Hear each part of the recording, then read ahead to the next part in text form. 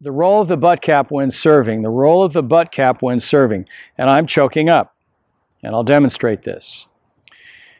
If you choke up on the racket and you go to serve, you can feel whether the butt cap wants to rotate inside your arm, against your arm, or outside of your arm.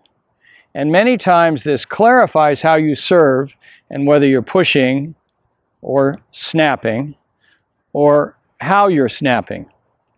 And by choking up, I think this really opens up the feeling of a different type of a serve, a different type of a serve. But the trick is that you serve choked up quite a few times to see where the butt cap moves and when. Where and when. And when implies that, let's say it's going to hit your forearm. Does it hit it at impact? Maybe. After impact? Before?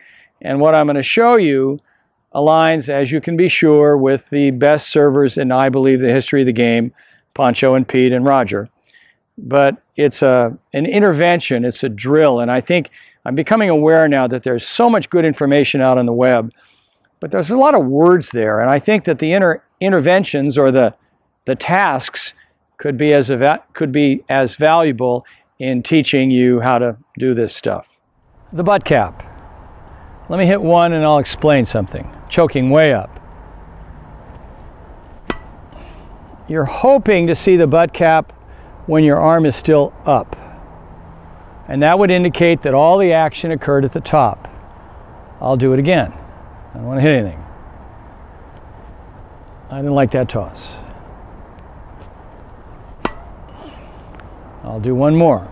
But I'm choking up so I can see and feel where the butt cap goes, and you can see and feel where the butt cap goes.